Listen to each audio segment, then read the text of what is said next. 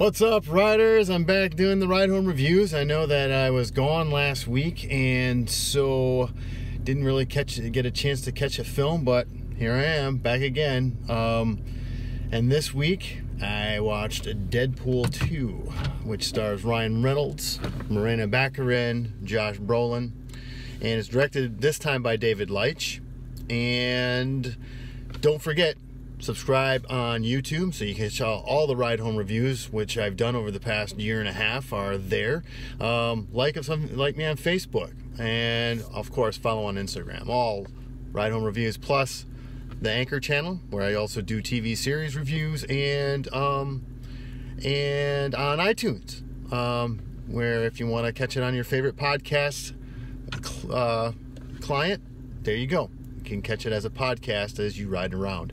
So there you go, the synopsis of the movie Deadpool 2, obviously the sequel to Deadpool 1, in which this one's more, as they call it, it's more of a family movie, which is about family and avenging family. Don't want to go into too many details there. I don't want to give away the plot in case you want to go see it in the theaters now, and I do recommend seeing this in the theater, of course.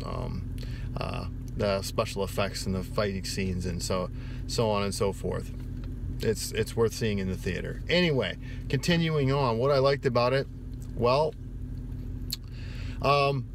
it was just this. I don't want to say it was as good as the first film. The first film had was a little snappier. Of course, you were getting introduced to the character, so on and so forth. So all the puns, all the stuff that he does, fourth wall breaks, all the things that you expect, he continues on in this. So there's no drop off there. What I really liked was some of the characters they brought in from the Marvel Universe. Some of them even just slight ones that are just, and so it's interesting to see that he's ingrained in this X-Men universe, and it's really funny that way. And some of the references were great, if you catch them.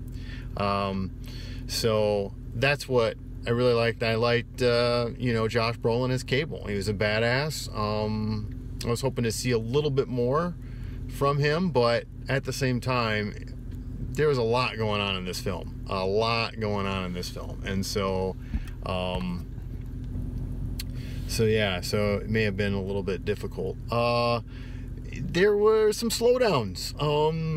The first film just seemed to have this high energy, high octane, boom, boom, boom, boom, and it wasn't that long of a movie. This one had a little bit of slowdowns, and I know that the quip throughout the movie was lazy writing. I think there was a little bit of lazy writing in some of this, but the humor's there, and some of your favorite characters from the first film are there. Although I don't know, I didn't really think that Depender really needed to be in this film, but I understand the comedic aspect of it. So yeah, I liked the development between Deadpool and Colossus, and it was just, there were some key things in there that I really liked. Although, like I said, it wasn't as snappy and as fluid as the first movie. And just felt like there was a few slowdowns, and of course the music always there.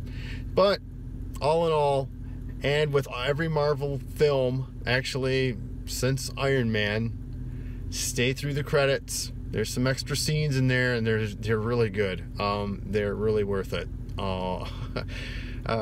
There's a time aspect to this that makes it even better. So Deadpool 2, very entertaining. Once again, like I said, not as good as the first one, as some won't ever be, but great characters in there and some funny stuff. So if you enjoyed the first one, you won't be supremely disappointed with, you will not be disappointed with this one. So there you have it.